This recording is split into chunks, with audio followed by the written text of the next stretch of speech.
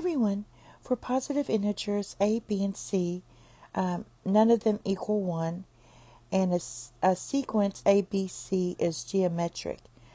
For a positive integer x, and x can't be 1 either, we're going to find the value of the constant k such that 1 divided by log base a of x plus 1 divided by log base c of x equals k divided by log base b of x. Alright, so basically we're going to use the geometric mean to help us out. So basically if we have a sequence that's geometric in a, b, c, you take the middle term, which is b squared, and we're using this formula here, and it equals the first term times the last term. Alright, so since we're dealing with logs, let's go ahead and take the log of both sides. So we have log of b squared equals log of ac.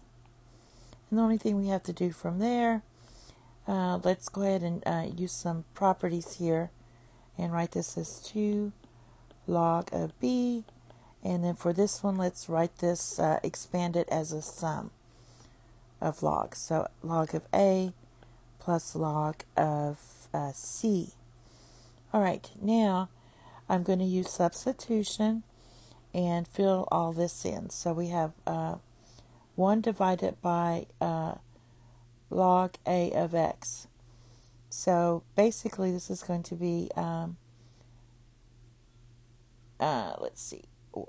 equal to log of a divided by log of x. And I'm using my change of base formula. And then this one's going to be log of c divided by log of x.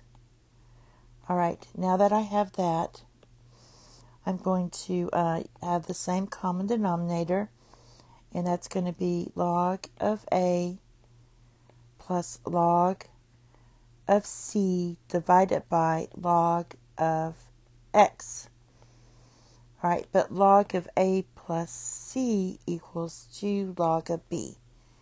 So that's going to equal 2 log of b divided by log of x. Alright, so basically reverting back to what it looks like here, I'm going to use the change of base formula and go back. So this is going to equal 2 times 1 divided by log base b of x, or 2 divided by log base b of x. Therefore, your k is in the numerator, so this equals your k log base b of x. Therefore, k equals 2. Thank you. Have a nice day. Bye-bye.